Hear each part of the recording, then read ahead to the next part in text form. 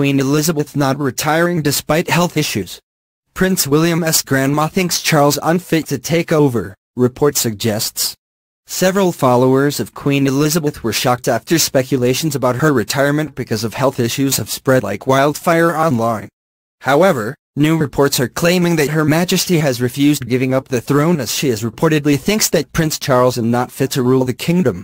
Celeb Dirty Laundry reported that Queen Elizabeth is not retiring very soon. According to the news outlet, Her Majesty is actually hesitant to let Prince Charles take over the throne as she is afraid that her son will take the monarchy in the wrong direction. The Queen's alleged support for Brexit is related to her determination to save the Commonwealth. After Elizabeth II, who was crowned Queen of an empire, all will be different, Daily Mail quoted Ephraim Hardcastle saying. Charles's inevitably short reign will be followed by that of William, who grew up in an EU nation. And, like his father, he doesn't seem keen on courting most of the realms his grandmother currently reigns over. To simply put it, Queen Elizabeth does not think that Prince Charles is now ready to rule England. CDL added that Her Majesty is still willing to serve her people despite all the health issues she's been having lately.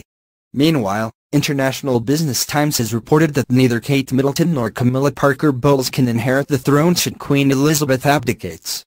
Reports suggest that only Princess Charlotte can inherit the throne from her great-grandmother. If Queen Elizabeth decides to retire, Prince Charles will then take over the throne, but Camilla Parker Bowles will only hold the ceremonial title of Queen without any claim to the throne. That will also happen to Prince William and Kate Middleton once their father goes down.